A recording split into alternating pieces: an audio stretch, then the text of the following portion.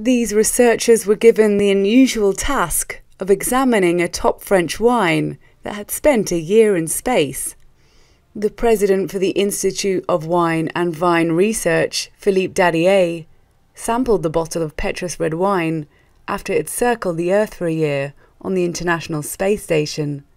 Philippe said that it remained a very great wine even after the 14th-month excursion into space.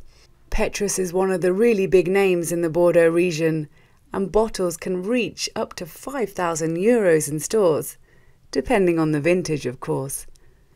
Experts can be seen tasting the well-travelled wine and comparing it to a Chateau Petrus that had stayed on the Earth, saying that they noticed some differences in taste and colour between the two bottles of the same wine.